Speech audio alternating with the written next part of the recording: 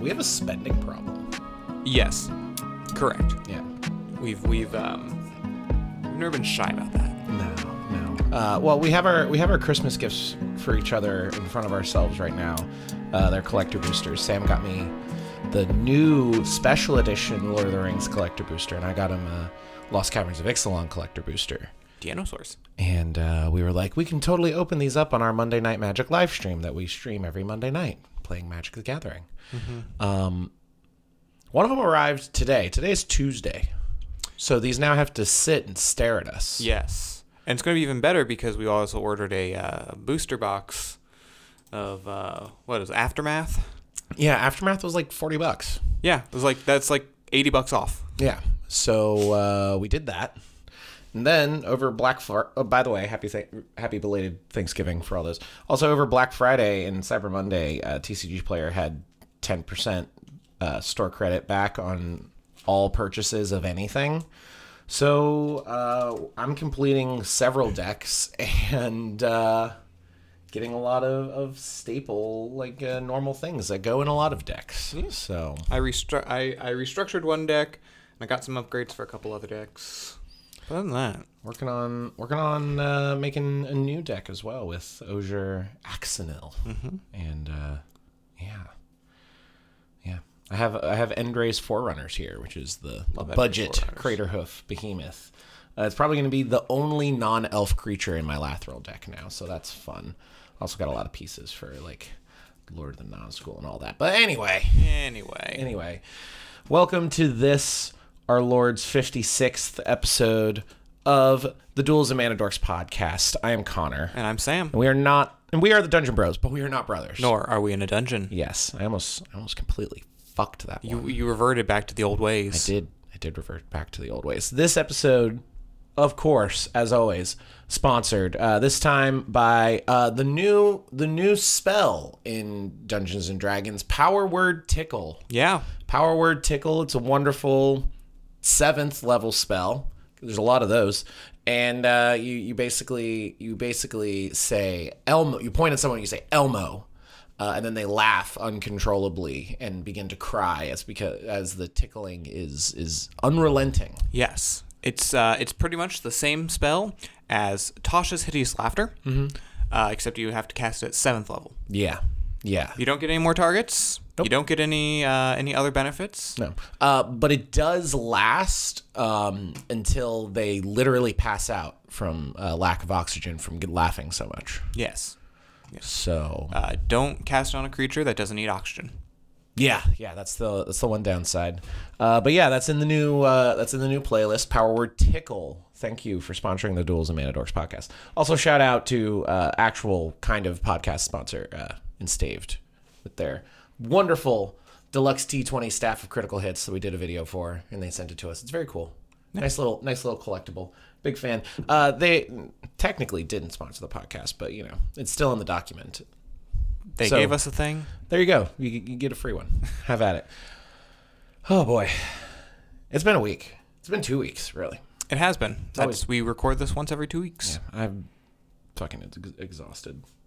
You were out this past weekend at a swim meet. Yes, I coach swimmers, and we had a competition, a little travel swim meet down in Louisville, Kentucky. Louisville. One of my boys won high point for the meet, so yay for him. That was cool. Exhausting. I'm glad that I've got my voice mostly back. If I didn't, then this would be a lot more painful than it is right now. It's painful for me. Listening to your voice. Everything's painful for you because you have a low pain tolerance. You know what, I kind of do. I mean, that being said, I do have probably over 30 hours of tattoo work on my body, but and I said very well, as all my tattoo artists tell me. I don't have to, mostly because I don't smoke. Apparently smokers like to take every 15 minutes to go have a smoke break while they're getting a tattoo. Yeah, that's because that's the only way they know how to relieve any amount of stress. Anyway, Sam, that's me. What have you been playing? What have you been playing since the last episode of the podcast? Let's see. Since the last episode of the podcast, I picked up the Talos Project 2 on PS5. Spatial spatial puzzle game. Very RPG-esque. Interesting. I wasn't expecting that for a puzzle game. I mean, everything wants to have like RPG elements now in Yeah. video games. In the first one, they just did it all. It was all pretty much just text-based, optional. You could read through it. You could pick up some audio logs. But this one's like, nah, you gotta talk to the other robots, and you have to debate humanity with them. Other than that, I've picked up Demon Souls as well. And then tabletop-wise, played our second session of Monster of the Week that I've started running for my friends. Nice. They finished their first mystery, and no one died. Nice. Yet. Interesting. I'm still addicted to Minecraft, awaiting Persona 3 Reload in January, I think. February. Persona 3 Reload. I've been having trouble with the remote play functionality on the PlayStation 5. I've had to set up like a static IP. Yeah. Shit. It's a whole process. When it works. But when it doesn't work and I'm at work and I have downtime, it's very frustrating. You get sad. I get very sad. But I finally got back, not this previous weekend, but the weekend before, playing my Ranger again for my work game. Finally wrapping up a main thing there so we can move on, finally. It's been months.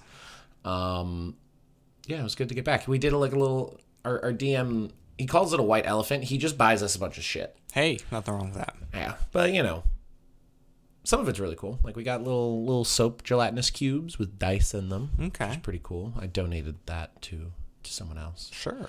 But yeah, got a whole bunch of cool shit. It's a good time. My main thing, I mean, obviously building all the various decks. Actually, like finishing them. Did a trade of an Orcish Bowmasters to our friend Salem. Got some elves. I got Bloodline Keeper for my vampire deck, which is that's a nice little zhuzh up right there. Big fan of that.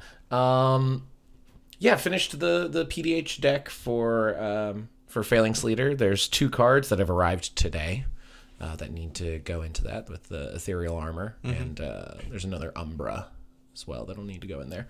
But yeah, I'm actually going to finish up my Lateral Blade of the Elves deck finally. You've had that one in the chamber for several months. Yeah, there's so many options, and the cards were expensive, and I was waiting for when TCG Player had a good deal because I knew some of the cards were a bit more expensive than I would normally go for a deck build. And 10% back on TCG Player over Black Friday weekend was not something I was going to say no to. That's fair. Yeah. Still working on Lord of the Nazgul. I now officially have all the Nazgul, so I probably can put it into a playable state, which is pretty cool. And then the soon-to-be the bane of Sam's existence, Osier Axonil. First time we're going to have a proper mono-red burn commander that's just going to fuck everyone up. I also want to shout out, low-key, I don't know why why people don't talk about this board wipe. Everyone's like, oh, Wrath of God, all this shit. Casualties of War, 6-mana board wipe in Golgari, 2 black, green. So, limited in its color usage. But choose one or more. Destroy target artifact, target creature, target enchantment, target land, and target planeswalker. For 6 mana, if you're in Golgari, you can meticulously dismantle everyone's board and leave yours completely unscathed. For 6 mana. I don't know, that's a good board. It doesn't hit battles. Because it was printed before battles existed. And that's kind of all that it doesn't hit. Obviously, it destroys and doesn't exile, but How much was it? Let's see. It's not crazy expensive either. It's like casual, I always, it's $1.17. I always have to go, I love my Mana app because it has, because of course, I always want to know, why isn't this card good? Or, why isn't it more expensive? Casualty of War, legal in basically every format that it makes sense to be legal in. Right? 6 mana, but as far as board wipes, yeah. I don't know. Each permanent is destroyed in order. Abilities won't go on the stack until it's finished resolving. You can choose any number of the modes for Casualty of War, but you can't choose a mode more than once. Oh, you can only choose it. Oh, yeah, that would make sense. Oh, yeah, because cards do have the you can choose the same mode more than once clause. All right, that's fair. I mean, it's still not a bad card by any means. Oh, no. Okay, so it destroys 5 things for 6 mana. But you can hit the 5 most important things of all types. And a lot of cards don't hit lands, so, if that's what you're in the... Okay, so it's not nearly as big of a bomb as I was thinking, but for $1.17, I'll take it. You know what? Yeah. I'll take it. But yeah, that's what I'm playing again. What decks are you working on? So, like I said, I upgraded a couple of my decks. I changed my Captain Engethrod horror mill deck to a Zelix Sandy Slayer with Scion of Halaseer background. Sure. Mr. Steal Your Stuff as Captain Engethrod really doesn't work as much as I would like it to, because we don't always play against creature-heavy decks or like big. It would be great against this big stompy creature-heavy deck or a big artifact stompy. So I would just much rather have a mill deck. Other than that, you do love your graveyard. I do love my graveyard. I've been looking at building a 12th Doctor deck, which is 12th Doctor has Demonstrate. It gives the first card I cast each turn from not my hand, Demonstrate. What does that do? Meaning I can choose to create a copy, and if I do, target opponent also creates a copy. Oh. And whenever you copy a spell, the Doctor gets +1 counter. That's fucky. I'm not particularly fond of that. There's some shenanigans. There are some shenanigans where you can like copy. There's one spell in particular that's any of the packs where it's a 0-cost spell, but then at your next upkeep you have to pay the whatever cost, usually monocolor cost, to not lose the game. But there is one spell that says end the turn. You lose you game at the beginning of the next upkeep. And it's like a 3-mana spell, or not the next upkeep, the next end step. That being said, the way Demonstrate works is the opponent's copy resolves first. So cast it, copy it, opponent gets it, opponent's spell resolves, the turn ends, removing your copies from the stack. Next turn begins, they can't do anything. The next end step comes, they lose the game. I did not include that. I think that's cheap and not very fun. CDH, though. CDH. Anyway, that's all we've been playing. Nothing too crazy.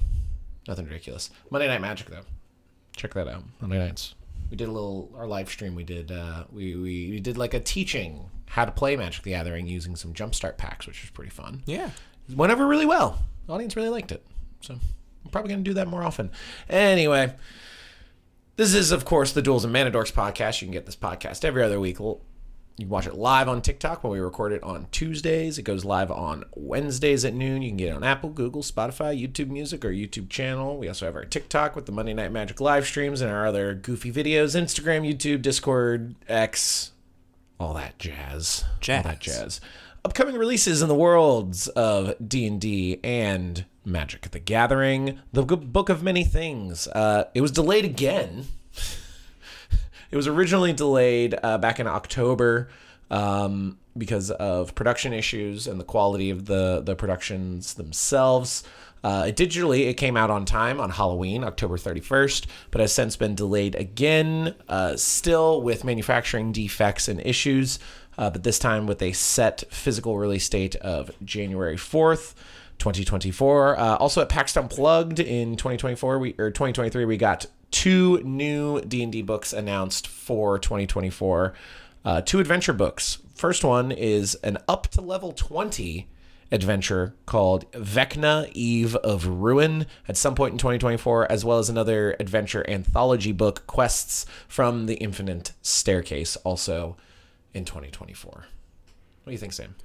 Well, a lot of people have been predicting this Vecna book for a long time because I think it was 3.53, whatever, ended with a series of books about Vecna and coming. And so people are like, hey, we've been seeing things that are kind of pointing to this again. Yeah.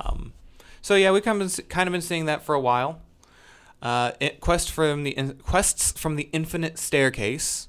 It sounds like a walking simulator to me. Yeah. Well, we've known for a while that the adventure anthology books, Tales of the Yawning Portal, Candlekeep Mysteries, what was the city one? Yeah, the multiversal city. Yeah, it's blanking on me too. Yeah, the anthology books are really, really useful as like a little drop-in, plug-and-play kind of thing, giving you like a little 1 session, 3 session, whatever, a little mini adventure in your campaign. Those are really useful and just generally fun for more casual D&D.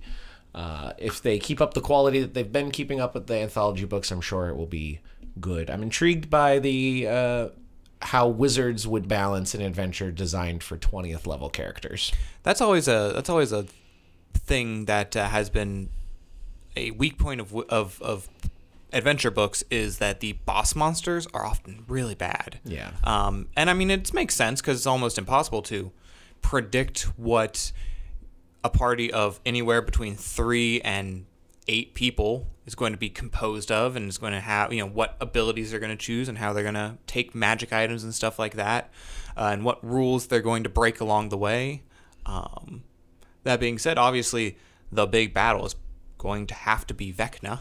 That'd be hilarious if it was just like... It's just Dave from HR. Just Dave. It's Gary Gygax. Gary Gygax is the big bad. So we'll have to see how that comes out. Most DMs that we hear of take boss monsters and just redo them, throw them out, put something new in. Hard to do with Vecna. Hard to do. Thankfully, we did get a little Vecna supplement with the last Stranger Things.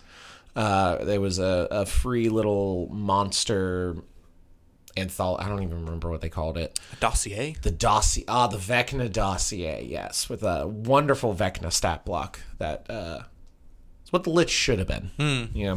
Vecna's cool. Obviously, the hand and eye of Vecna and all that. Vecna's man. I'm intrigued about how they would go about a boss against a party of level 20. It's the first ever printed official Wizards of the Coast level 20 adventure. So that's exciting. Yeah. We'll see how that goes. Both of those releasing at some point in 2024. In the realm of Magic the Gathering, we've got pretty much all the main sets that we're going to know about for 2024 already announced. Ravnica Remastered coming out next year. Thank the Lord, we have an entire month without a Magic the Gathering core release. It's very exciting. Ravnica Remastered, January 12th, 2024. On my birthday, February 9th, 2024, we're going to have Murder at Karlov Manor. The Fallout Commander decks, March 8th, 2024. At some point in quarter 2, we're going to get Outlaws of Thunder Junction, as well as Modern Horizons 3. The Assassin's Creed Universes Beyond set at some point in July of 2024. Quarter 3, we're going to get Bloomburrow. And quarter 4, we are going to get Duskmourn. So... Again, we've talked about these sets ad nauseum. I'm not super pumped about any of these sets in particular. I'm sure the core Magic releases will be perfectly fine. Modern Horizons 3 going to get a lot of good reprints. Going to get some good reprints out of Ravnica Remastered, all that kind of stuff. We did Dominaria Remastered at the beginning of last year. I don't know how into you are the Ravnica Remastered right now. I don't know. I think Ravnica has some very notable cards that came out of the different Ravnica sets. So it'll be interesting to see what cards they're going to print. Yeah. That being said, we also, when we started playing, our first set the first set release that we participated in was Dominaria United. Yeah. So we kind of had a much stronger draw to Dominaria. Yeah, Dominaria, and then like immediately after Brothers War, and yeah.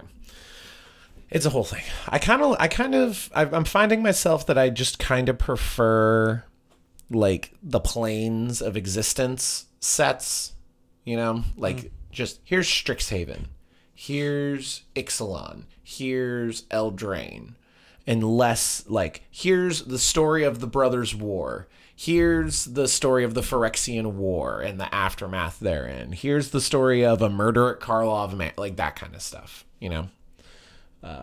with the exception, of course, being Crimson Vow and Midnight Hunt, just because kind of they go hand in hand. It's a whole thing.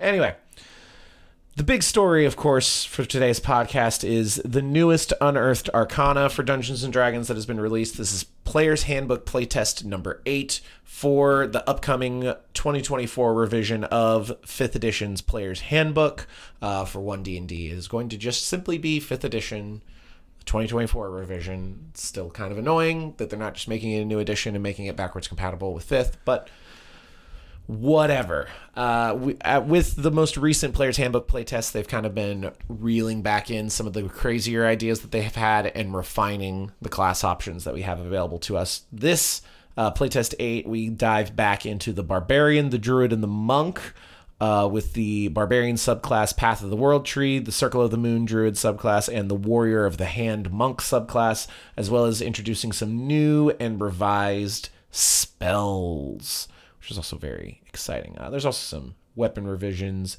revised version of the ability score improvement feat, and some rules glossary updates. So we're just going to dive right into the Barbarian. We're going to just check out the design notes here for the Barbarian. The wonderful addition to the playtest, by the way. It's a little highlighted box of all the design notes. Yes, the design notes makes it very easy to find what they changed. Yes. They've been trying to give all of the classes reasons to have a short rest. So now your rage, you get... you regain 1 expended use of your rage every time you finish a short rest. They've now replaced Brutal Critical with the Brutal Strike feature. It is a new feature that lets you trade in the advantage granted to you by your reckless attack for various tactical options. There's then an improved Brutal Strike, which expands the options of your Brutal Strike feature at level 13 and level 17. And then Persistent Rage now restores all uses of your rage once per long rest, and the unconscious condition, not the incapacitated condition, shuts off your rage. So it allows your rage to last longer, harder for it to go down, and when you're at higher levels, you just constantly have your rage. But the big addition here is, of course, the change from Brutal Critical to the Brutal Strike, which is a level 9 feature.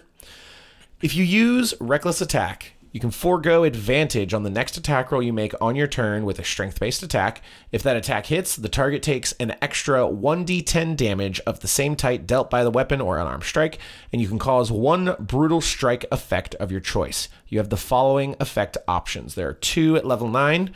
First is Forceful Blow. The target is pushed 15 feet straight away from you. You can then move up to half your speed straight towards the target without provoking opportunity attacks. The second option is Hamstring Blow. The target's speed is reduced by 15 feet until the start of your next turn. At level 13, you get 2 new options, including Staggering Blow. The target has disadvantage on the next saving throw it makes and cannot make opportunity attacks until the start of your next turn. And Sundering Blow. Your blow leaves an opening for the creature's defense for an ally until the start of your next turn. The next attack roll made by another creature against the target gains a bonus to that roll equal to your rage damage bonus. And then the last Brutal Strike improvement increases the damage to 2d10 as opposed to 1d10, and you can choose 2 of the Brutal Strike effects to use when you use your Brutal Strike feature.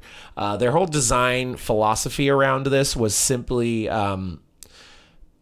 Brutal Critical was built around the idea that it would pair with your Reckless Attack and give you advantage, so you had a higher chance of dealing a critical hit, but your Brutal Critical really wasn't something that was an always-on effect. And if you didn't get the luck of the dice, if you rolled advantage and you got a 3 and a 4, didn't really mean a whole lot of anything. So now you've got options that you can use, and for simply foregoing the advantage. You can still get the advantage and have a higher chance at a crit, or if you want to be have a better chance of even hitting the target if the target has higher AC. But now you've got some various combat and tactical options that you can take advantage of.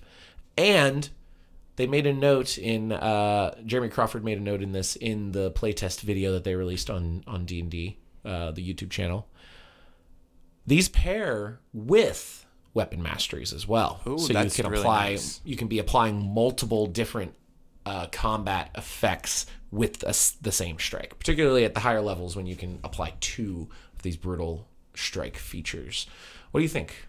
So that's when we talked about, when we made our Bloodcraft and Hemocraft and Blood supplement. Yes, way back, ttrpg. Way back 2 years ago now. The Barbarian we had a lot of issues with because it's so straightforward, or the old version was so straightforward, it just kind of did one thing. And that often got boring because I tried playing a Barbarian once and it was very boring. Run up, hit the thing. Run up, hit the thing. So these do start at later levels, which, you know, I might have liked the idea. I like the idea of them starting a little, you know, giving the Barbarian some tactical usage a little lower. Which, to be fair, you are getting your weapon mastery at level 1. Which is great. So that's going to be the main tactical option that you're going to have for your early levels. And then once you start to get into higher levels, you're kind of getting some more battle mastery type things that also pair with your weapon masteries. And I do think that I really do like the foregoing the advantage because, you know, once you're level 9, you got to assume you're going to have a +5 to your strength. You're going to have your rage bonus. You're going to have, you know, whatever it's +4, I believe, at that point for your proficiency. Yes, yep. +4. So, and then, you know, you probably have a +1 or maybe a +2 weapon. You're not going to, you know, most creatures, you're not going to have an issue actually hitting, even if they have a 20+ AC. So to be able to, give you something else to do or help your, help the rest of the crew in combat is great. You are still getting the downside of the reckless attack where attacks against you are going to have advantage. But I definitely think that the benefits that are provided by Brutal Strike far outweigh the downside of the reckless attack. Personally, I would like Brutal Strike being swapped with one of the level 7 features just to get it 2 levels earlier, either Feral Instinct or Instinctive Pounce. Those are just kind of whatever features. But yeah, the Brutal Strike abilities are very powerful, and I like that regardless of what you choose, if you forego the advantage, you do just get an extra d10 of damage regardless. I'm a big fan of that. These are also things that reckless attack is a very interesting one where a lot of new people often play Barbarians and don't think, they're just like, all right, advantage. You don't want to use that advantage when you're in a crowd. You use that on one-on-one, and again, same idea. You still want to use it one-on-one only. There's no point pushing this goblin back 15 feet.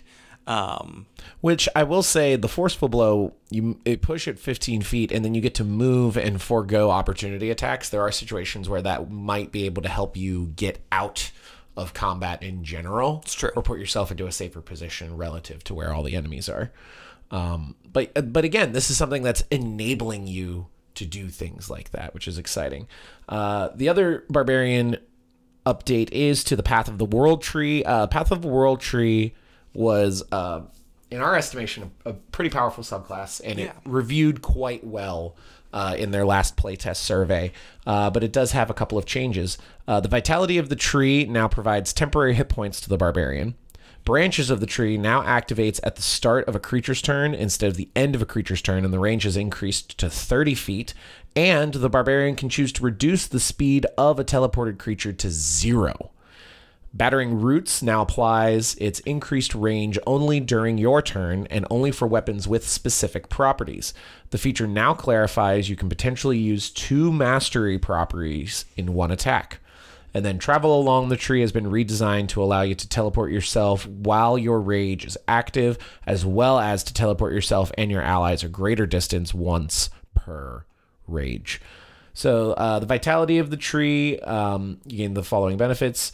When you activate your rage, you gain a number of temporary hit points equal to your Barbarian level on top of its normal effect. Yeah. So just generally more vitality. More juice. Yes. Branches of the tree, when your rage is active, whenever a creature you can see starts a turn within 30 feet of you, you can use your reaction to summon spectral branches of the world tree around it.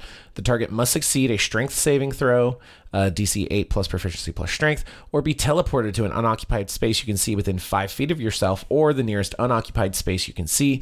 The space the target teleports to must be on a surface or liquid that can support it. Otherwise, the target doesn't teleport. After the target teleports, you can reduce its speed to 0 until the end of the turn. They do note that you are able to voluntarily fail a saving throw, and the reduction in speed is an option, not a requirement. So it both has benefits to your allies, as well as benefits if you are attempting to teleport an enemy. Battering Roots. During your turn, while you wield a melee weapon with the heavy or the versatile property, you can reach with that weapon. Your reach with that weapon increases by 10 feet. When you hit with this weapon, you can activate the push or topple property in addition to any other mastery property that you are using with that weapon, and then travel along the world tree. While your rage is active, as a bonus action, you can teleport up to 60 feet to an unoccupied space you can see. In addition, you can teleport yourself and 6 million creatures a farther distance. So, I think they just kind of made it better. Yeah. Especially that last ability was one of our big issues in the last one.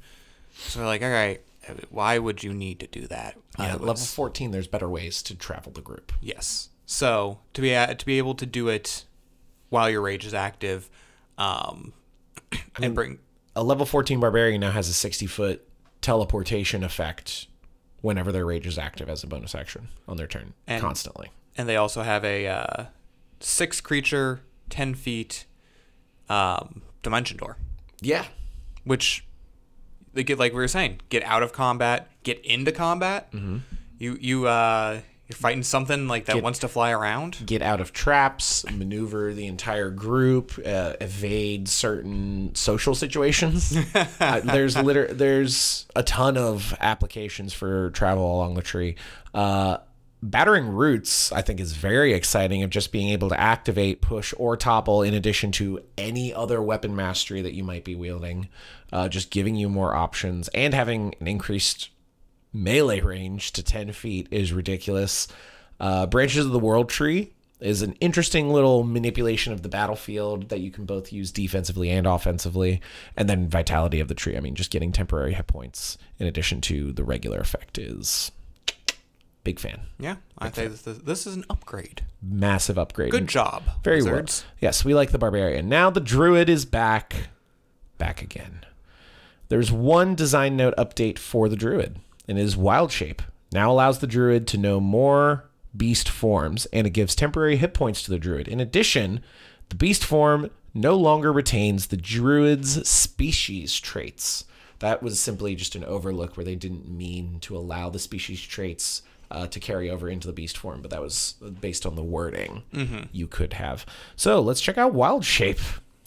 A very simple and straightforward mechanic. As a bonus action, you can transform into a beast form that you have learned for this feature. See known forms later. You stay in the form for a number of hours equal to half your druid level, or until you use Wild Shape again, have the incapacitated condition, or die. You can also leave the form early as a bonus action. Known forms. You know a number of forms for this feature equal to 2 plus half your druid level rounded up. At the level that you get Wild Shape, that would be 3 total. Chosen from among beast stat blocks in the player's handbook that have a maximum challenge rating of 1/4 and that lack a fly speed. Rather than choosing, you may start with the riding horse, spider, and wolf. Whenever you finish a long rest, you can replace any of your gnome forms with another eligible form. When you gain certain levels, it changes. At Druid level 4, you can get CR 1/2 with no fly speed. At level 8, you can get up to a CR of 1 with a fly speed. It is effectively exactly... They reverted it a bit more back to 2014. To the 2014 Wild Shape. You're still using stat blocks. It specifies stat blocks in the player's handbook. So it's not as easily expandable. And it forces you to kind of pre-choose what stat blocks you have available to you. I'm okay with that. I do prefer using the stat blocks over the like spectral beast form, like the more esoteric ones. Yeah. So if you, if you keep reading on the Wild Shape, it does stay with the, keep going down. You have your number of uses. Oh, you do also, when you assume a Wild Shape form, you gain a number of temporary hit points equal to your druid level as well. Yeah, so the game statistics are replaced by the statistics of the beast, but you retain your hit points, hit die, intelligence, wisdom, and charisma, class features, languages, and feats.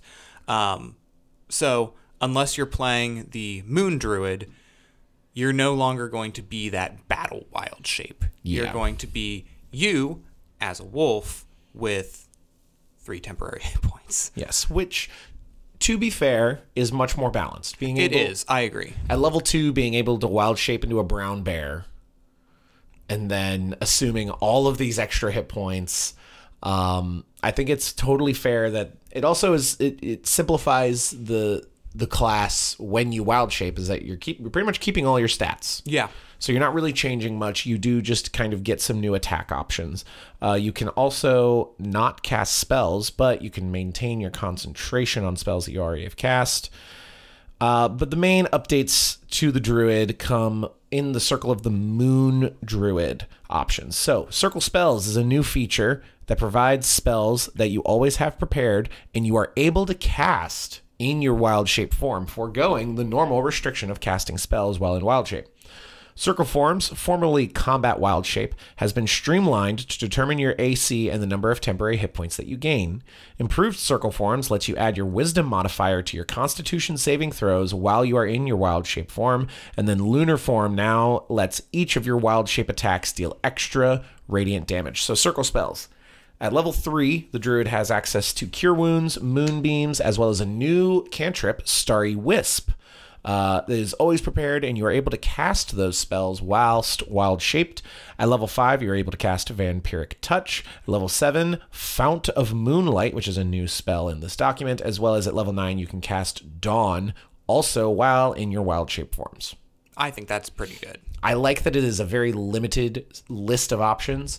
Previously, they allowed abjuration spells, which Druid players weren't really ever having to care about the class, like the school of magic for their spells. Now this is a much more streamlined option, and just having them always prepared I'm a big fan. And I mean, the versatility on those spells, Cure Wounds, we're obviously replacing that old feature of the Moon Druid, which was you can spend a spell slot to regain 1d8 damage. So Cure Wounds is great. Now you can also you can boop your friend with your nose to give him some HP back. Moonbeam, giving you a range option, as most wolves don't have the ability to do that. And then Vampiric Touch, I think, is one of the best ones on this list. I love Vampiric Touch. Like, that's low-key one of my favorite spells that nobody ever casts. Oh, yeah. I'm a big fan of Vampiric Touch. Also, Starry Wisp is a cantrip that the Druid and the Bard have access to, which now gives a ranged cantrip option as well. So we're actually going to get all the way Jump on down there. Okay, I jumped too far into the document. You have jumped over. All right, so Starry Wisps. Find it eventually. Starry Wisp. Evocation cantrip for Bards and Druids is a casting time of 1 action, 60 feet, verbal, somatic, instantaneous.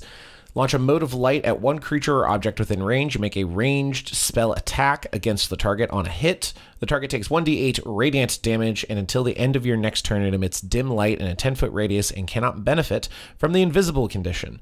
Spell's damage increases by 1d8 at level 5 to 2d8, level 11 to 3d8, and level 17 to 4d8. Just a nice d8 ranged cantrip option that you can also just cast as a bear now. Yeah. I like that both the Bard and the Druid have just kind of a standard, good, ranged option. The secondary effect of removing the invisible condition and the ability to gain it is a bit niche, but It is, but nothing wrong with that. No. Nothing wrong with that. No. I'll take a D8 cantrip that deals radiant damage any day of the week for the Druid and the Bard.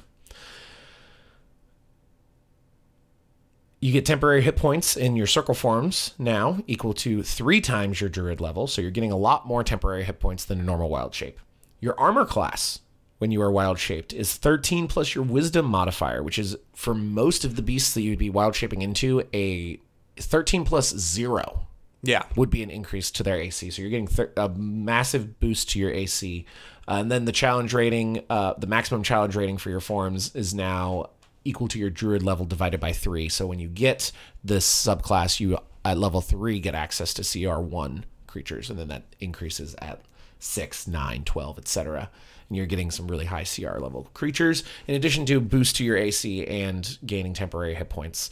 The improved circle forms, you also, each of your attacks in wild shape deals the normal damage type or radiant damage. You can make this designation every time. You can add your wisdom modifier to your constitution saving throws, just generally beefing it up. And then the lunar form, you get to deal an extra 1d10 radiant damage on each of your hits. And then when you use your Moonlight Step feature, which has remained unchanged, it's your level 10 feature, you can teleport one willing creature as well as yourself. They have to be within 10 feet of you, and it has to be an unoccupied space you can see within 10 feet of... There has to be an unoccupied space that you can see within 10 feet of your destination space for that teleportation as well. Circle of the Moon Druid is now more moony than ever before. Yes. And again, we know a lot of people who are very dedicated to the Druid love the ability to... just absolutely wreck face with the animal abilities. Yeah. Being an animal or an elemental, as the old Moon Druid was. But this being said, they are still a full spellcaster. They are still a full spellcaster. You get access to casting a limited number of spells while in your wild shape constantly. I think it's much more balanced now. You're still getting significant combat bonuses just as a wild shaped creature, and then also the ability to cast certain spells is top notch. The other new spell that they introduced you would get access to at level 7 is Fount of Moonlight. Is a 4th level evocation spell available to bards and druids. Casting time 1 action, range of self, concentration for up to 10 minutes, verbal somatic components. A cool light wreathes your body for the duration, emitting bright light in a 20-foot radius, dim light in an additional 20 feet. Until the spell ends, you have resistance to radiant damage, and your melee attacks deal an extra 2d6 radiant damage on a hit. In addition, immediately after you take damage from a creature you can see within 60 feet of yourself, you can use your reaction to force them to make a Constitution saving throw. On a failed save, the creature has the blinded condition until the end of your next turn. That's pretty cool. It's not too shabby.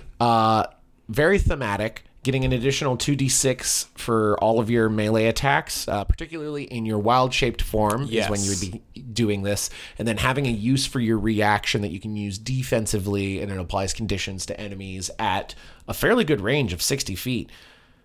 As a 4th level, maybe a bit underpowered for some of the other 4th level spells that are available to you, but does provide a lot of extra good utility for specifically the wild shaping druid. Yes, and like we said, because you can cast it in your wild shape. Yeah, that's not a bad trade-off, honestly. Not at all. Not at all. Do you have anything else you want to say about the druid? You know what, druid? You're all right. Druid's back. Druid's back. Back again. Guess who's back? Back again. Tell a friend. The boys are back in town. The monk.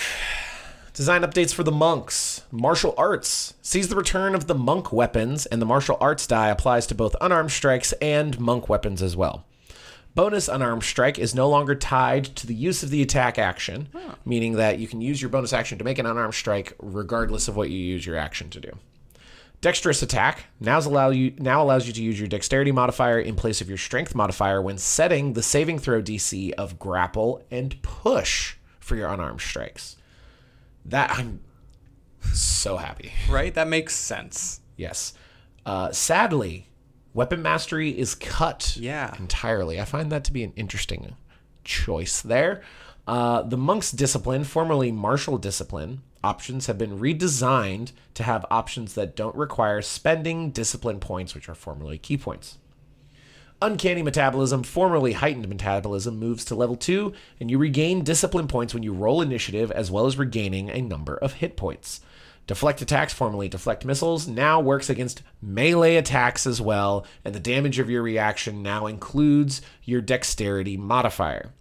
That is a big buff. Oh, yeah. Big buff. Stunning Strike now deals force damage if the creature succeeds on the saving throw, so just increasing the potency of Stunning Strike, because that's what they needed.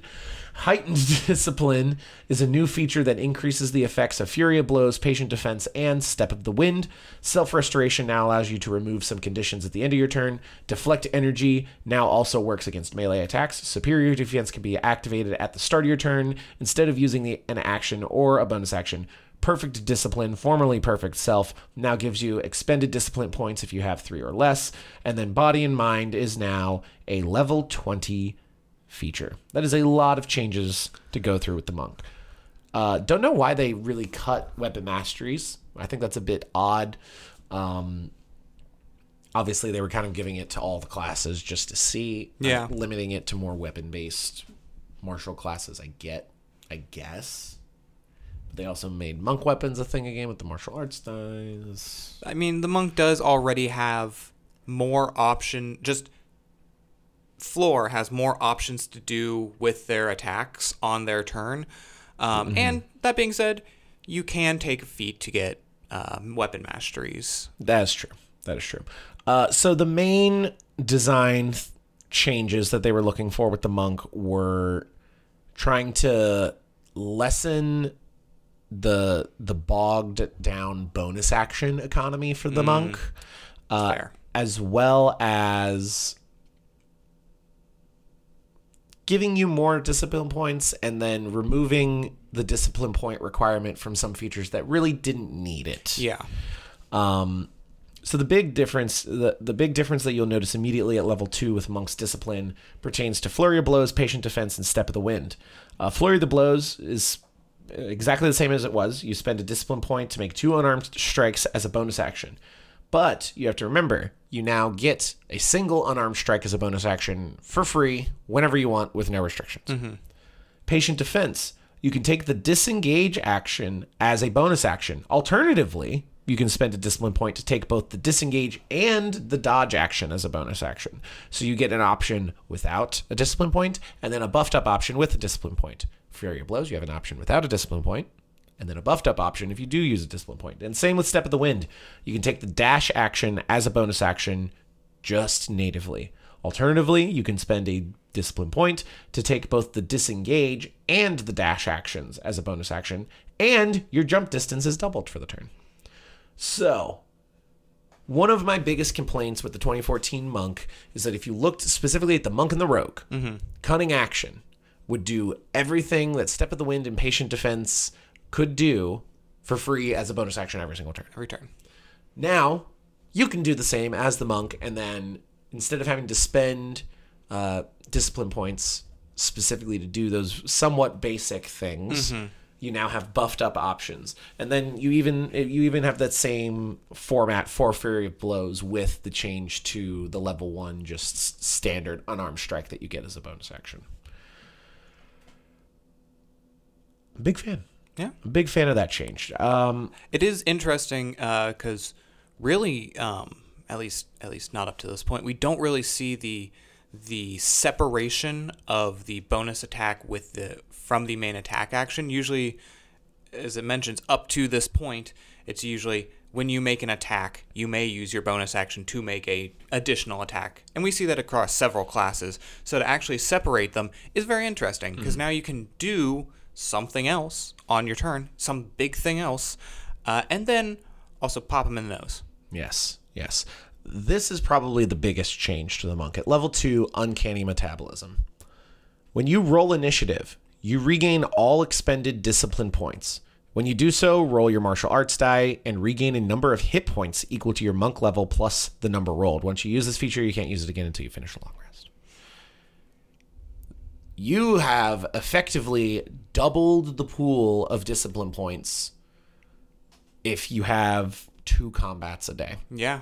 You can really go Nova. It's starting at level 2, and that benefit only gets better the higher level you get, the more discipline points you get, the more options for discipline points that you have. That is a massive, massive, massive buff. Deflect attacks is now level 3, or I think deflect missiles, was it level 3? I don't remember, actually. I think it was level 3, because level 5 was Stunning Strike. It was level 3. So now it's just deflect attacks. You can use your reaction to deflect melee and ranged attacks against you that deal bludgeoning, piercing, or slashing damage. When you do so, the total damage you take from the attack is reduced by 1d10 plus your dexterity modifier plus your monk level.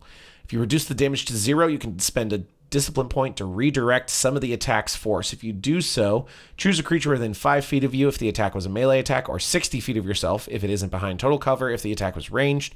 Target must make a dexterity saving throw or take damage equal to 2 rolls of your martial arts die plus your dexterity modifier. The damage is the same type dealt by the attack. That is just a massive buff. Oh, yeah. And now that you're getting a lot more discipline points and not having to spend them as much on other things like Patient Defense and Uncanny Dot, or Step of the Wind and Patient Defense, then you're just going to be able to do this a lot more often, especially now that it's melee attacks too. Oh yeah. The other big update is with Stunning Strike. Once per turn, when you hit a creature with a monk weapon or an unarmed strike, you can spend a discipline point to attempt a stunning strike. Target must make a Constitution saving throw on a failed save. Target has the stunned condition until the start of your next turn. On a successful save, the target takes force damage equal to 1 roll of your martial arts die plus your wisdom modifier. So the stunning strike is still limited to only once per turn, so we're not going to be overpowering with just 4 attacks and then 4 saving throws for 5 key points. Yeah. And pretty much guaranteeing a stun. Now, it's limited to once per turn. It was like this in the previous Monk update as well. And you now get a benefit even if they succeed on the saving throw. Yeah. Saver Sucks really stop around for spells. Around level 3, there's usually now this clause that if they succeed. So that's nice to see as well. Mm-hmm. Heightened Discipline. You now get an improved Flurry of Blows, Step of the Wind, and Patient Defense. Flurry of Blows, you spend a key point. Discipline point. Sorry. I apologize, Wizards. I'm so offensive by using the term key. You spend a discipline point and use Flurry of Blows to make 3 unarmed strikes instead of 2 at level 10 for a total of 5 attacks that you're making at level 10. Patient Defense, when you spend a discipline point to use Patient Defense, you gain a number of temporary hit points equal to 2 rolls of your martial arts die as well. And then Step of the Wind, when you spend a discipline point to use Step of the Wind, you can choose a willing creature within 5 feet of you that is large or smaller and move that creature with you until the end of your turn. The creature's movement doesn't provoke opportunity attacks. The wording on that: move with you until the end of your turn. So it's not just the extra dash that you get from Step of the Wind. The monk already has a massive amount of movement. You can basically drag someone 100 feet. And you're not provoking opportunity attacks to do so. Yep. Just grab your little halfling, put him on your shoulder, and go. Pretty much. Grab your fucking 6'7" barbarian Goliath and carry them on your shoulder. Yeah. Self-restoration. You can get that. You can remove Charmed, Frightened, or Poisoned at the end of each of your turns. You also don't get exhaustion from foregoing food and drink. Deflect Energy. Your deflect attacks now deflect damage of any type, not just bludgeoning, piercing, and slashing damage. That's at level 13. I mean, body and mind, you now can increase your dexterity. At level 20, you can increase your dexterity and wisdom scores by 4 up to a maximum of 26. So much like the barbarian that gets the strength and constitution buff, the monk now gets the dexterity and wisdom buff, which for a level 20 capstone ability, I think is really fucking good. It's not flashy. Not flashy at all. What do you think of the base monk updates, Sam? Monk has always had this reputation. It polarizes, right? It's either people think it's really good or it's really bad, and that's because it's always had it's had a high floor but kind of a lower ceiling. Mm-hmm. And I think with the last update, they really just dropped the bottom out of things. I think they've brought that back up, and there are a lot of good updates that they've made to this. Yeah. You even look at something as simple as a level 5 monk. Mm-hmm.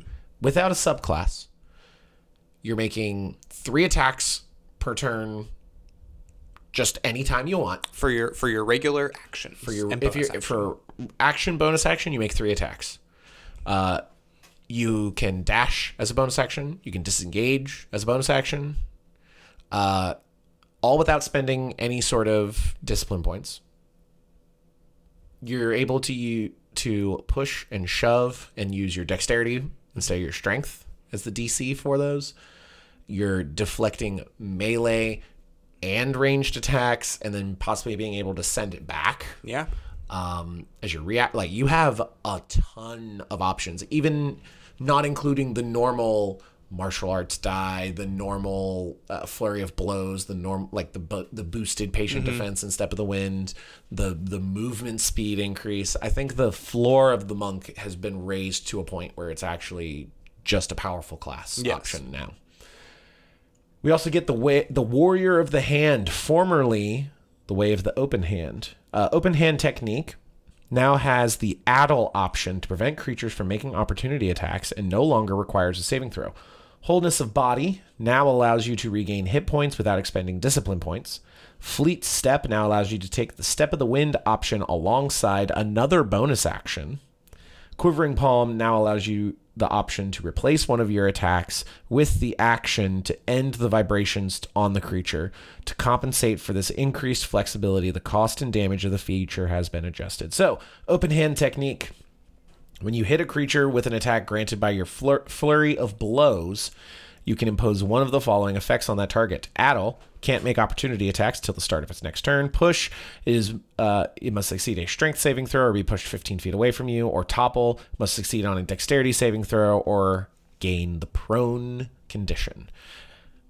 Wonderful little combat utility options at level 3. Level 6, Wholeness of Body. As a bonus action, you can roll your martial arts die. You regain a number of hit points equal to the number rolled plus your wisdom modifier, minimum of 1. You can use this feature a number of times equal to your wisdom modifier, and you regain all expended uses when you finish a long rest. So just regain a whole bunch of extra hit points with no discipline point requirement. Fleet Step. When you take a bonus action other than Step of the Wind, you can also use Step of the Wind as part of that bonus action. And then Quivering Palm, you gain the ability to set up lethal vibrations in someone's body. When you hit a creature with an unarmed strike, you can spend 4 discipline points to start these imperceptible vibrations, which last a number of days equal to your monk level. Minimum of 17, as it is a level 17 ability. Vibrations are harmless unless you use your action to end them. Alternatively, when you take the attack action on your turn, you can replace one of the attacks with this action. To use this action, you and the target must be on the same plane of existence. When you use this action, the target must make a Constitution saving throw, taking 10d12 force damage on a failed saving throw, or half as much on a successful one. You can only have one creature under the effect of this feature at a time. You can end the vibration harmlessly without using an action. Obviously, this is something that you're probably not going to let happen for days and days on end and set a, like, you absolutely could. It'd be cool. It'd be cool. It'd be cool if you're like, yeah, I'm going to, it's 3 weeks out. Okay, I'm going to go talk to this guy. Yeah, I'm just going to bop him on the shoulder. Oh, look at you, Mr. Lichman. Boop. And then, yeah, just in the middle of combat. It does specify you have to hit it with an unarmed strike, so you have to make an attack against it. I mean, if it's asleep, yeah, fair. And you have greater invisibility on. It's a whole. Sure, you're level 17. Who gives a shit? But at level 17, in combat for 4 key points, you're able to detonate a 10d12 force damage effect. That's pretty cool. That's pretty cool. We'll take it, especially because you're gonna have. God, how many discipline points, and then be able to regain them over it. You're gonna have 20 discipline points, or you're gonna at 17 when you get it, you're gonna have 17 discipline points. Like, that's gonna be pretty good. I think the Way of the Open Hand, or Warrior of the Hand, formerly Way of the Open Hand, is now at a point where it's good. Yeah, I think it's always been. I think a lot of the monk classes have always, or subclasses have always been neat. They've always been like, ooh, this could be. But yeah, I think this is good. I agree. This is good. More utility. I agree. The monk, it's in a good spot. I think we're noticing a trend here with these various playtests.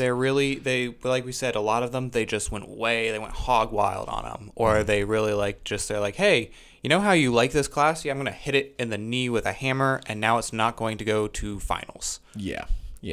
That is something that they did say when they started this whole playtesting operation, is that they were going to just go a little crazy and then reel them back in. But they didn't do a very good job of making that abundantly clear. Yeah, I was going to say, it took like 2 or 3 playtests before they said that in a video. Yeah, in a video, and only in that video. That's like 45 minutes long. Yeah. Somewhere in the midst of it.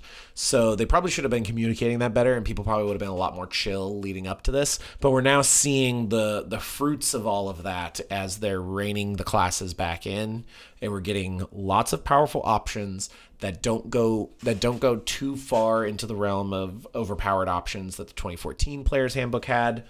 And now it just seems like all the classes are going to be fun and powerful, which is what we want. Having a lot of utility amongst, no matter what you choose, being able to have utility, being able to participate in all parts of the game, not just I only created this character as a skill monkey. I only created this character as a tank. Now, or I only created this character to deal damage to one thing. Okay, now you have options to go out and and help your teammate in combat and actually be a cohesive unit. Yeah. Not just 4 dudes fighting 15 goblins. Yeah, I agree. So we got some more spell updates. The various conjure spells, conjure animals, conjure celestial, conjure elemental, conjure fey, conjure minor elementals, and conjure woodland beings have been all redesigned to differentiate them from the summoning spells that were featured in Tasha's Cauldron of Everything, which will appear in the 2024 Player's Handbook. We're not going to go through all of them in great detail. Effectively, the conjure spells used to summon physical beings that had forms and stat blocks. Now, these conjure effects are going to be just that. They are effects that are flavored as the various things. So conjure animals is going to conjure natural spirits that take the form of a large form of spectral animals and then apply an area of effect. And conjure celestials, you're going to have a couple of options for ranges in a cylinder that you can do. We're not going to go into the details of all of them because that would be a pain in the ass. A lot of them. I do think that this is the right move to make. The summon spells from Tasha's are much more streamlined and just better options for summoning entities onto the battlefield. Yeah, prior with the conjures from 2014, they were okay. You do this thing, but now you have to go find the stat block, or you do this thing, and now you have to control 17 bats. Yeah.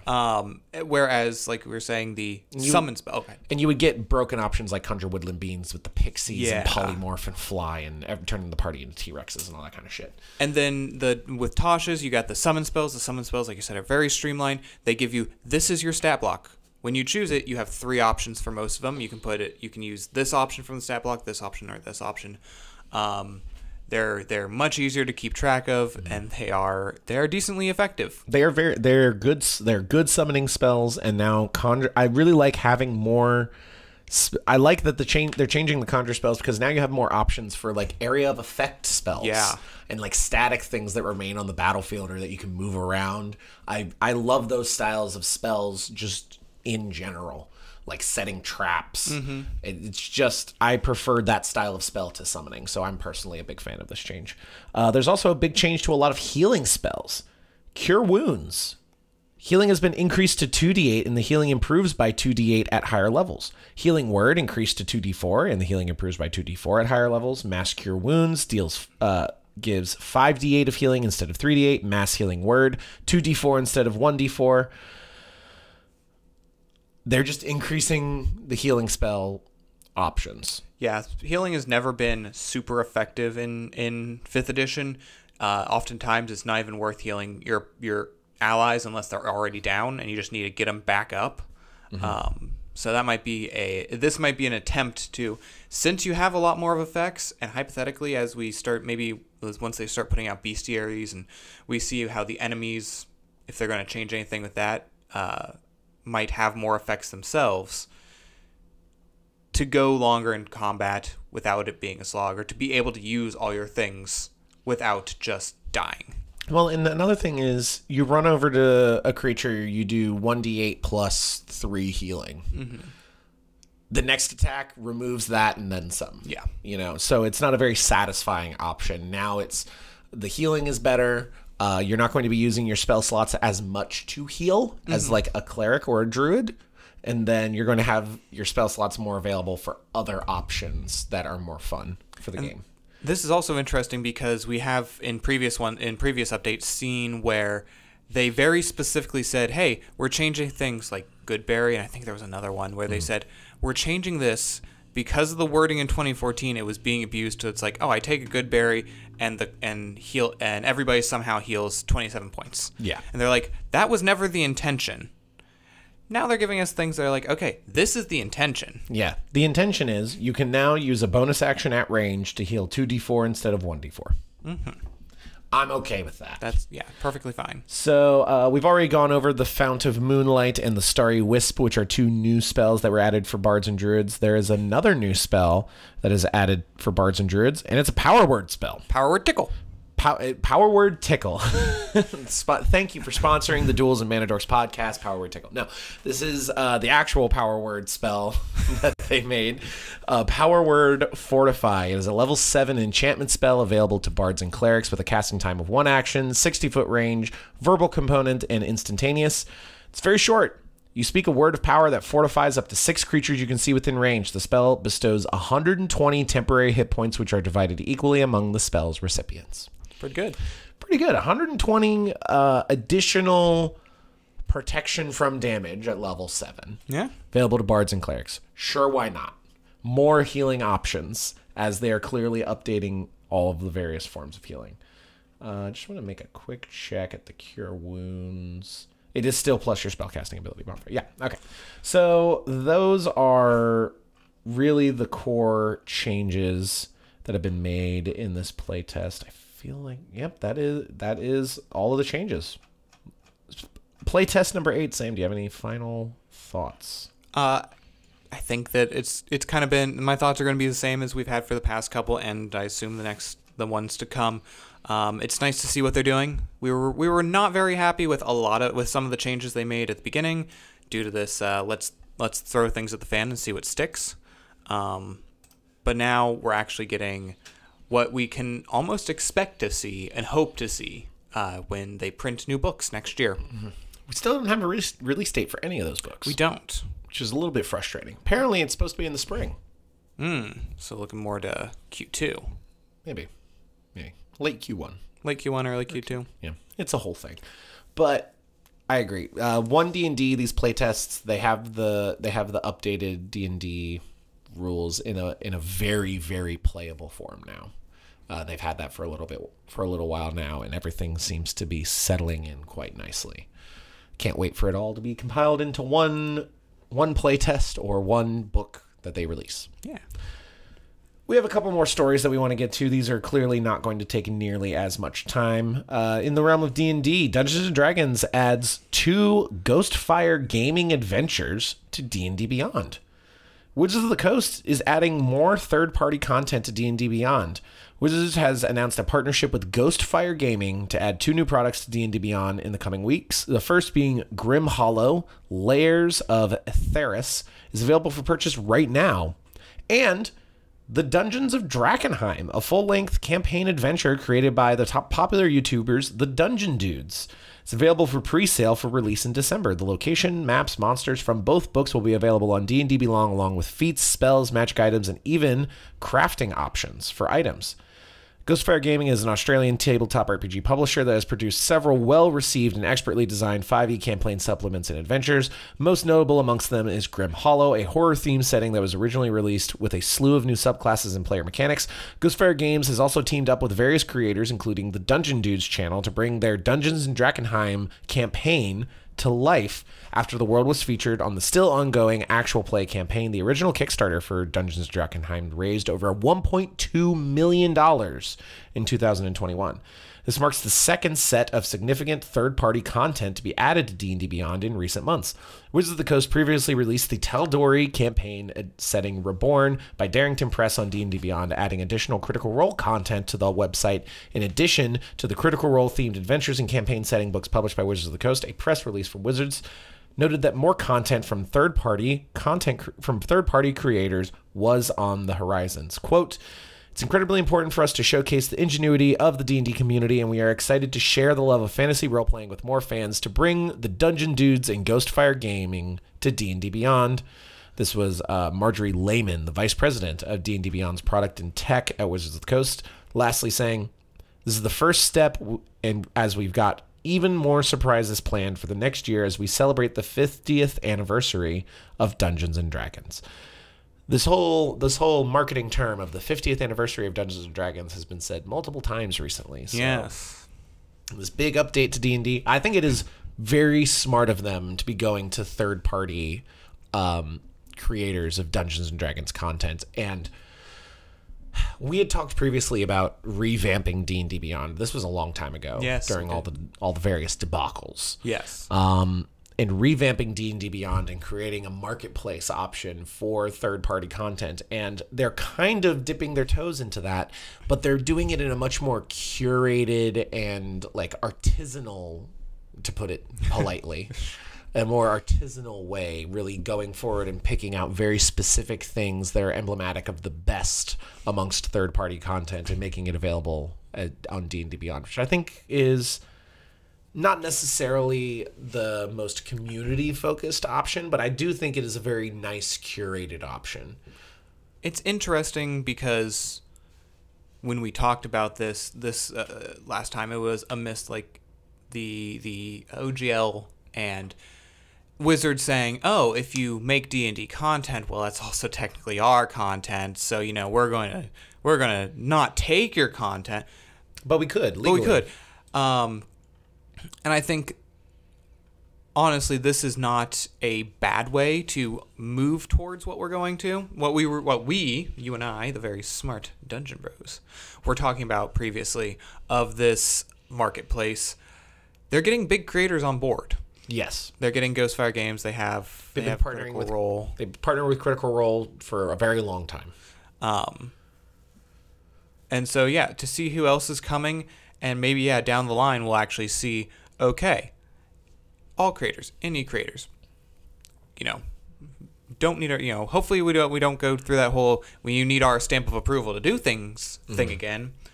But we'll have to see. Well, I think an interesting model, if they're going to go the route of curating what content is available on D&D Beyond, I think it would be interesting to look at the video game industry. As you have like Sony and Xbox, they're buying and they have their first-party developers that are making games exclusively for them.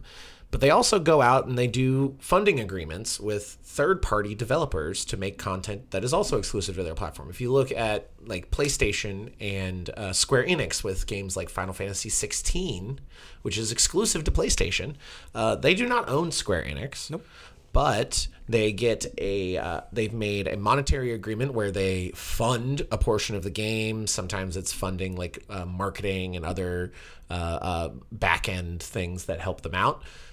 And then in exchange, the game goes exclusively onto the PlayStation platform for either a permanent period of time or a temporary period of time. I think it would be interesting for Wizards of the Coast to look at that and go to some of these indie developers, third-party developers, and be like, hey, we're going to throw you $50,000, $100,000, and you're going to release your product first on D&D Beyond for a period of 1 year. And then you can release it anywhere else or sell it independently or do physical releases or whatever. And look at that as a way to generate more content for D&D Beyond and just D&D in general.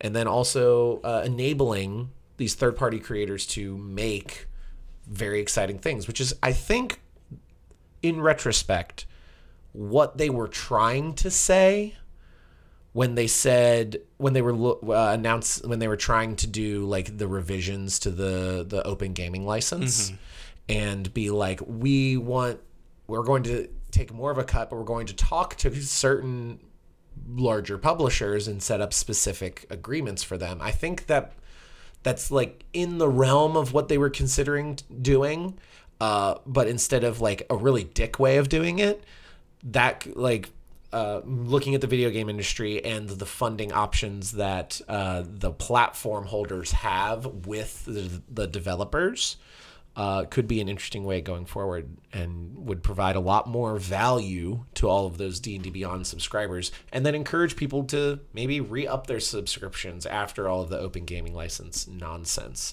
and really kind of right the ship in some ways.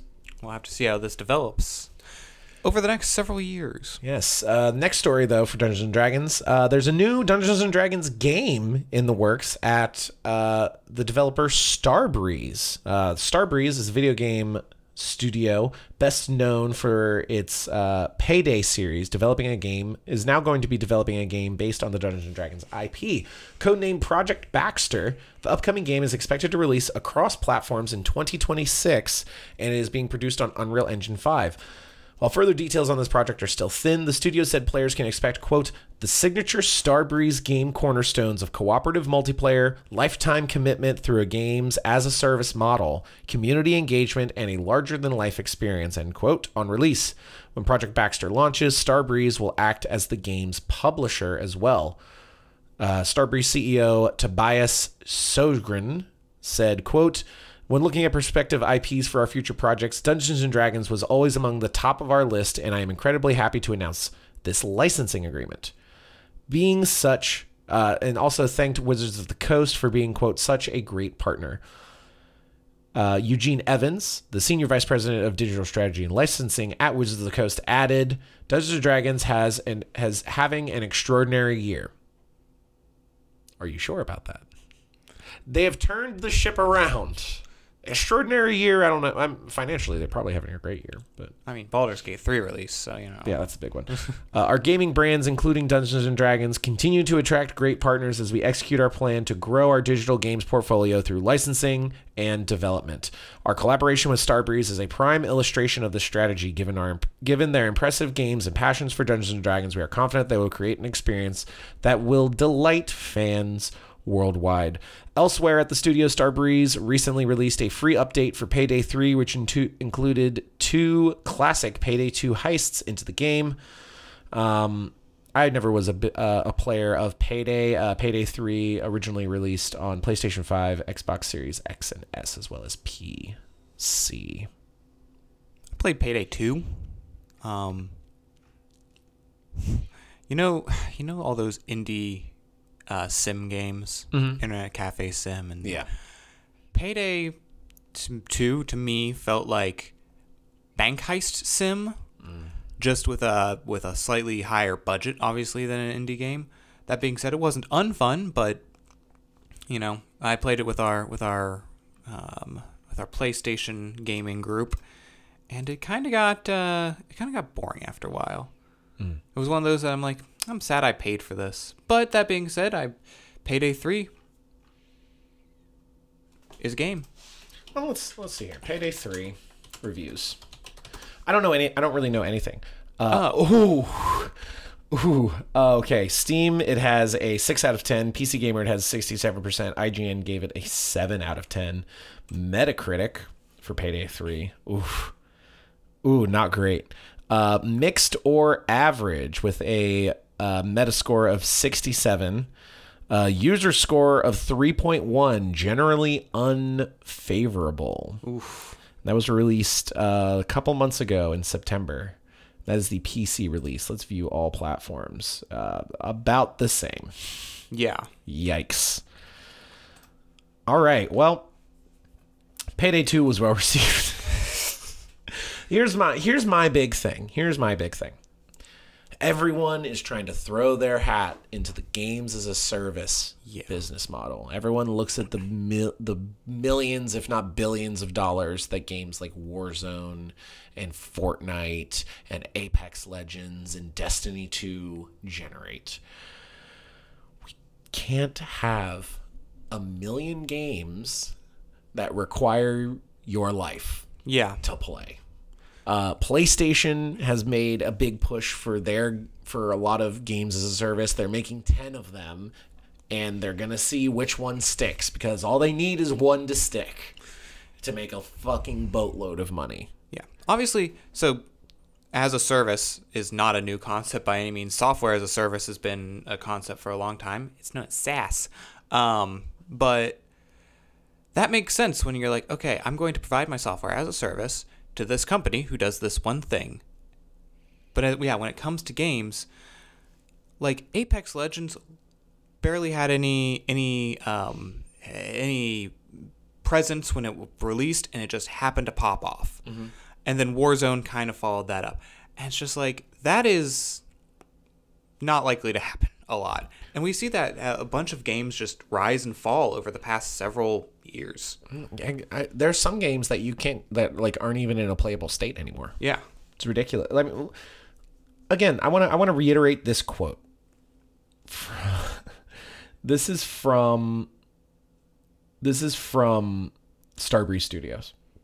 Quote: "The signature Starbreeze game said players can expect, quote, the signature Starbreeze game cornerstones of cooperative multiplayer and lifetime commitment through a games as a service model."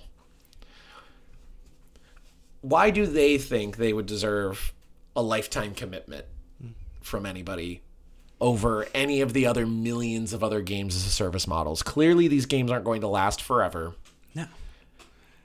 Sure, some games do pop off. Like we said, Apex Legends keeps having updates in a large player base. Minecraft. Fortnite. These games have been cornerstones in the gaming world. Minecraft since 2012. Fortnite since 2017. Apex since early then, the 19. pandemic. But even the earliest version of Fortnite, the Battle Royale didn't exist. No. It was a single player game. These chasing the allure of the games as a service model with an expected release in 2026, that is a dangerous proposition to be making. I'm going to figure out this by 2024, and that's less than a month away. Yeah.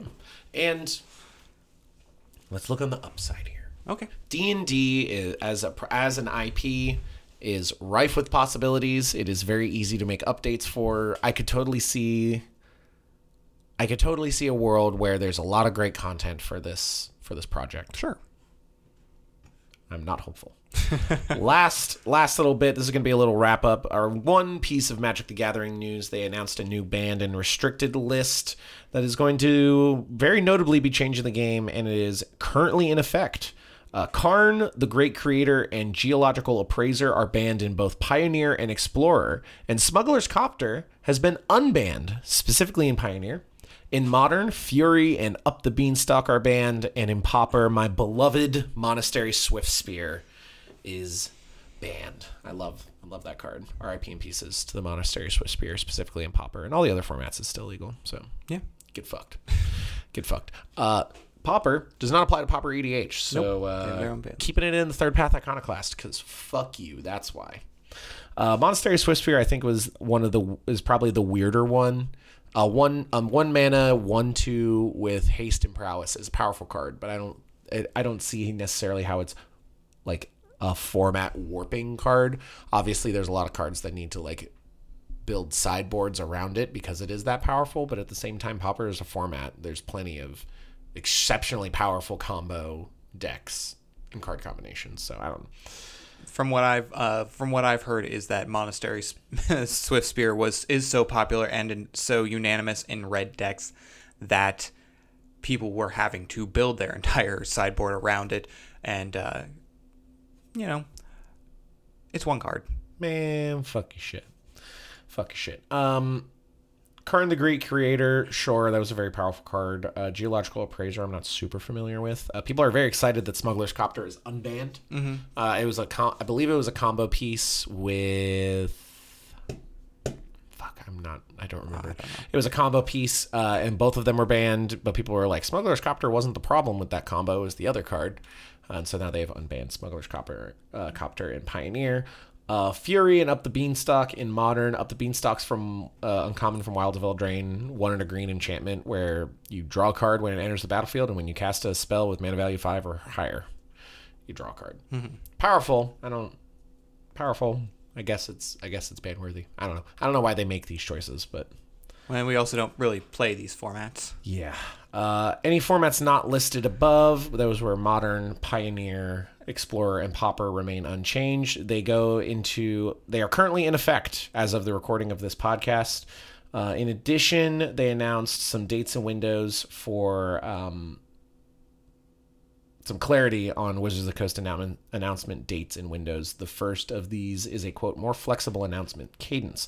First of all future announcements to the Magic the Gathering banned and restricted list will occur 2 to 5 weeks after each new set's release. This will allow Tabletop Publisher to capture data from large competitive tournaments while ensuring changes can happen before the next set is previewed. In addition, the company has a window following each main set release. The goal is to have most or all of the changes to the standard format happen once per year during the fall banned and restricted window that is associated with the new 3-year rotation. This means the next window for standard will be around March 11th, following the release of Murders at Karlov Manor. As for Magic the Gathering's other formats, these can be updated during any main set release window. They go further into detail regarding those changes on their official YouTube channel. Overall, they believe that the current state of Magic's standard format is in a good place, and the accepted deck styles, aggro, control, combo, etc. are still supported. New cards introduced in Wilds of Eldraine, and Lost Caverns of Ixalan seem to have not broken anything irreparably. Don't really care. We don't play those formats. Sam, we will end this podcast as we always do. The Duels and Mana Dorks podcast, which is available on Apple, Google, Spotify, YouTube Music, YouTube channel as well. The Dungeon Bros. We have a TikTok, Instagram, YouTube, Discord, Twitter. Monday Night Magic live streams every Monday on TikTok at 9 p.m. Eastern Time, where we play Magic the Gathering. Well, we end the podcast as we always do with questions, comments, concerns, thoughts, and or ideas from the TikTok live chat as we record the podcast the day before it releases. Oh, live on TikTok. Sam, what do you got? Dan06 says, do y'all have MTG tutorial videos? Sam was doing a series of learning to play Magic the Gathering. Focused mostly on keywords and abilities on cards. That being said, like we said, we did a live stream where we talked through our turns in great detail for one of our Jumpstart matches. Live on TikTok for Monday Night Magic. We do have a camera that we could set up and do like a top-down recording of one of those live streams that I could hand off to Sam and he could edit up into something. We'll see. So we'll see. That's an idea. It's in the old thinker. It's in the old noggin. If you want to help support that kind of stuff happening, subscribing to our TikTok live streams is probably the best way to do that. That T guy says, can you plan out a lawful good necromancer? Well, this is one of my favorite questions. So, there's nothing technically inherently evil about the necromancer in 5e. You're just raising dead things into a state of animation. Yeah, and they get a bad rap, you know. It's more of a social stigma. It's more exactly, and I don't see any problem if you have consent of the person who is dying, and you're using it to battle the forces of darkness themselves. I love the idea of a necromancer wizard, maybe not a school of necromancy, but a necromancer wizard who's got this massive spell book and it's got like loose leaf paper in it all over the place and it's just full of consent forms. Yeah. Hey, you can't do that. Actually, yeah, Doug said he wanted to donate his body to fighting the good fight when he died, and he's been doing great for the past 3 years. So yeah, I've got this bag of holding. His corpse has been in there for 6 months. Yeah, it's vacuum sealed, so it's totally fine. Yeah. It's not decomposing at an accelerated rate. I saw a meme recently in this realm where it was like characters at our D&D table, the fighter, I'm here to avenge my brother. Who's with me? And it's like, you have the ranger, you have my bow, the fighter, you have my sword, the necromancer, you have your brother. Yeah. I love that. She's like, that's not what I need right now. Subboy Official asks, is Gishath a, quote, casual commander? Gishath Sun's avatar. It's stompy. Yeah. It's a stompy format of a stompy style of deck building. It's the preeminent dinosaur leader. Yeah, get some big dinosaurs. Very susceptible to removal. Very susceptible to the board wipe. The strategy. And that being said, you can definitely, I think there is probably, I've never built a Gishath deck, and I've only watched a couple being played. There's probably a way you can obviously ramp out of your mind and get Gishath out. Or I saw a thing today that said, turn 2 Gishath, and it has to do with a card that came out in the Jurassic Park cards, where once it attacks, all dinosaurs have prowl cost of 2 and a red. And so, yeah, then you could, if you had 4 mana or 2 mana on turn 2, or 3 mana on turn 2, not hard to do. Yes, you can attack with it and then get out Gishath. That being said, yeah, you can always just play a dinosaur, muddle about for a while, play another dinosaur. Get out of Signet. All right, we've been playing for a while. It's time to win the game. Here's Gishath. It'd be a little sandbaggy though. It'd be. I think Gishath is a strong casual commander, but I don't suspect that really anybody would look at you making a Gishath deck and think, this fucking guy. This ends our pod now. Yeah. no, it's not. It's not like an dragon or something ridiculous like that. Yeah. Alrighty. Or Joe to the Unifier when built properly. The joke there being, I have a Joe to the Unifier deck and it's kind of sloppy. When we were talking about the new updates to the healing mechanics, the healing spells, Darcy said, finally worth using spell slots to heal, and was very excited. 120 hit points for the Power Word Fortify. Yeah, that's temporary hit points, so it would go on top of your regular hit point pool. Yeah, I mean, healing has always been a very underpowered option in D&D, and now it's getting a bit of a buff so that it warrants more the spell slot use, and it goes farther, so you don't have to use as many spell slots to heal as much, so you have those available to do other cool, more fun things with. All right, and last, Grant Chivers says, I got the Tal'Dorei Reborn setting and love it. Been making the campaign for my group. Yeah, we've did an entire podcast talking about the Tal'Dorei campaign setting Reborn, and as far as like D&D books go, it's like probably the highest quality. Oh, absolutely. For one of the most reasonable prices. I think it's like $45, and you get a physical hardcover book, and you get the digital copy of it like emailed to you immediately if you buy it from the Critical Role shop. It's got beautiful art, very vibrant colors, very thick cardstock. It's well designed. It's very detailed. If you like Critical Role, it's all you could want and more. Wizards should look at that when they think, ooh, let's do a premium D&D product. Let's do a premium book. How do we do that? That's how. Anyway, Sam, do you have anything else you'd like to say before we head on out for this episode of the Duels of Mana Dorks podcast? Keep your wits about you and your pants also about you. You don't have to be on, just near. Just around. Yeah, just make sure you always have pants around. That's fair, because if you're like hanging out in the home, you need your pants nearby for when you get the unexpected knock at the door from like, the waterman. Exactly. Or like the Girl Scouts trying to sell cookies. You don't want to open the door to a bunch of. No, that gets you on a list. Yeah, you need to have pants on when you're answering the door, the knock at the door for the Girl Scout cookies. Yes. All right. Fuck, I want some Thin Mints now, or like some Samoas. Samoas want to have coconut in them, don't they? Yeah, they Gross. do. Yeah, they do. They got that shaved cocoa nut. Got that cocoa nuts. Makes me go cocoa nuts. Yeah, wrap us up.